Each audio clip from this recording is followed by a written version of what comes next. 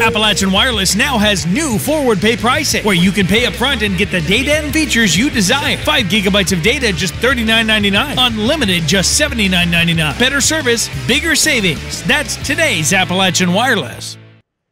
Although funding has been cut to music programs across the state, the Johnson County Middle School Band is proving their worth as they received superior marks at the KMEA Festival on April 13th.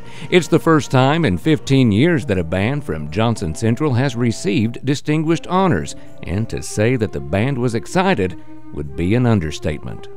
Whenever we got on the bus and Miss Lutz came back and she got on, she acted like we didn't get anything. But then whenever she goes, we scored 2 distinguished and 1 proficient, we all just jumped up on the bus. You could feel the bus shaking because we were so excited. We were screaming, hooting, hollering. It was so fun. Band director Martina Lutz says the trip to the festival almost did not happen. The day to festival was actually the day that the Kentucky teachers were in Frankfort rallying, and so I kind of had to make that decision of whether or not I was going to be there with my kids and still go to festival, or if I was going to be rallying for my pension. And I told the kids that at the time, yeah, they're more important.